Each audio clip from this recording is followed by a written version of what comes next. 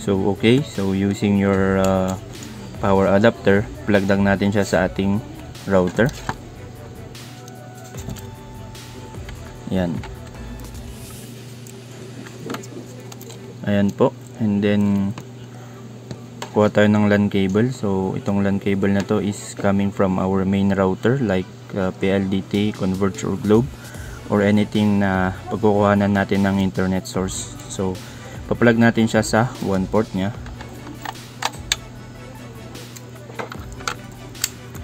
Yan po. Mapapansin nyo meron yung blue port doon nyo isasaksak ang inyong LAN cable. And then kung meron kayong computer yung pagse-setupan nyo, gagamitin nyo yung free na 1 meter LAN cable nya. And then ipapalag nyo siya sa LAN 1. Yan. And then yung kabila is papunta na sa inyong computer or laptop. So kung phone naman yung gamit nyo, hindi na necessary na isaksak nyo pa ito. Connect lang kayo sa inyong router. So yan, proceed tayo sa pag-setup. So ayan guys, no, dito naman tayo sa ating computer para i-set up ang ating router. So ang ating i-set up ay ang TP-Link En0-F5 Router, no. So yan. Connect lang tayo sa ating router. So kung phone ang gamit nyo guys, same step lang siya. Connect lang kayo sa router and then makikita nyo yung password niya sa likod. So ayan, connected tayo pero no internet, no. Pag computer naman guys, ganito yung ifa-follow nyo yung step. So ayan, connected tayo pero no internet sabi niya. So punta lang tayo sa Google. Then i-type natin yung IP address ng ating router, 192.168.0.1.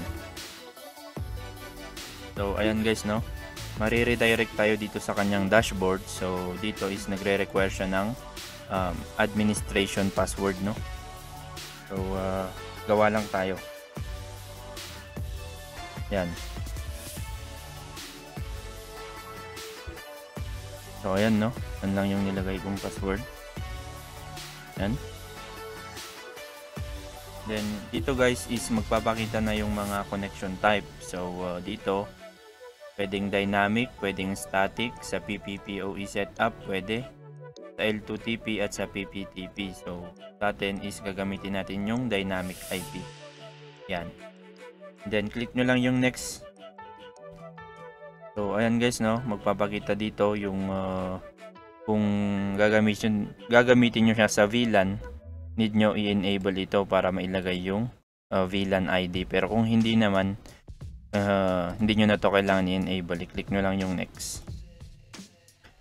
So dito guys is magpapakita yung pangalan ng inyong router. So yung pangalan ng ating TP-Link Eno20 is yung ito, yung TP-Link E312. So kung gusto natin siyang palitan ng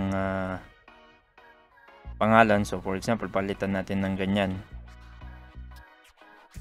or gawin nating ganyan. So dito guys, ito yung password niya. Ito yung 8-digit na password niya. So kung gusto nyo siyang palitan, pwede i-backspace nyo lang, pero kung hindi naman, okay lang din para madali kayong makakonect. Yan, para hindi nyo agad makalimutan. So lagyan lang natin ng password, ganyan. So, for example ganyan, pero dito guys any password is pwede. So click nyo lang yung next.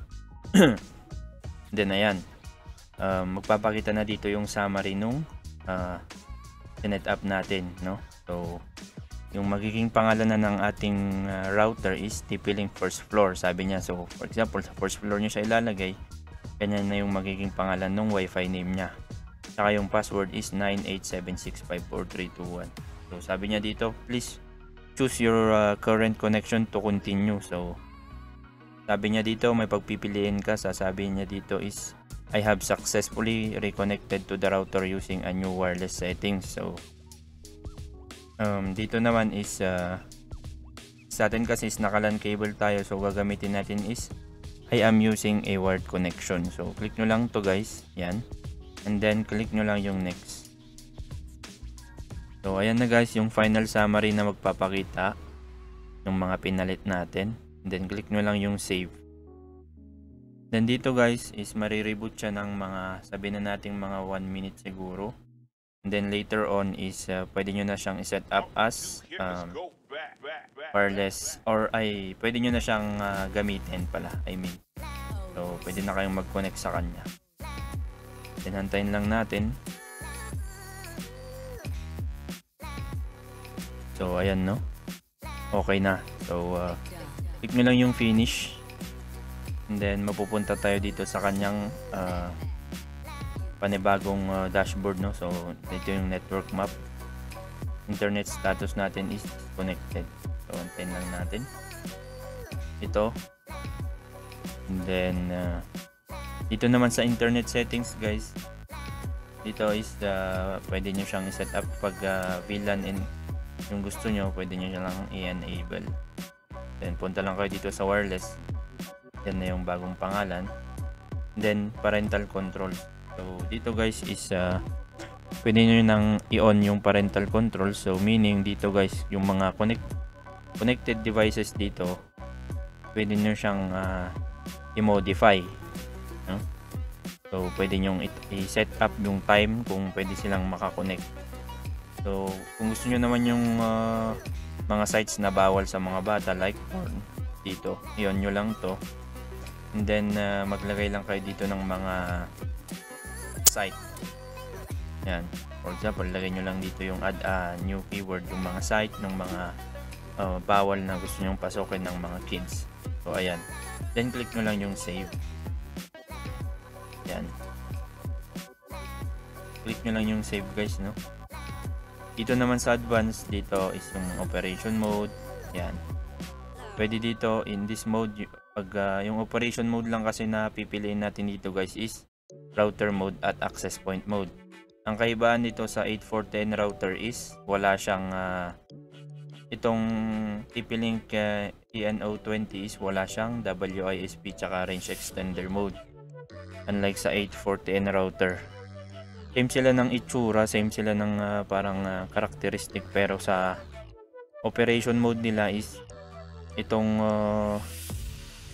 TP-Link ENO20 is wala siyang WASP tsaka yung range extender mode. So dito, yan. Dito guys, kung gusto nyo palitan ito, pwede. Nasa sa inyo na yan kung paano nyo to i-explore. So dito naman meron siyang bandwidth control, no?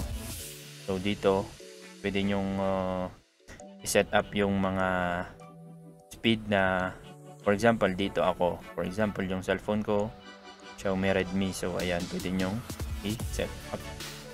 Speed test naman tayo. Yan. So ayan, no, speed test lang tayo. So yung setup natin guys is naka-wired ako na. So direkta siya sa computer ko. So ayan, maabot siya ng around 92 Mbps. Yung ping ko is 7. Yan. So far so good naman yung kanyang download speed, no? Same din siya sa upload speed niya. So okay na okay siya as router or Wi-Fi extender, no? Yan. Para din siya nung TP-Link 8410 router. Yan. So try naman natin sa fast.com.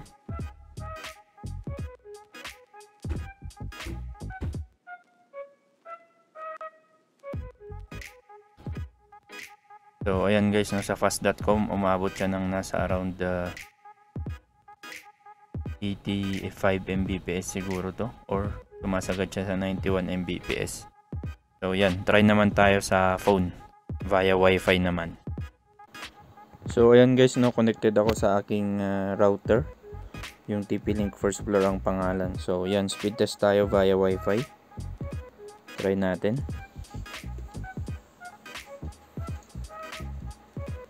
Yan. So sa Wi-Fi umabot siya ng nasa around 40 Mbps siguro.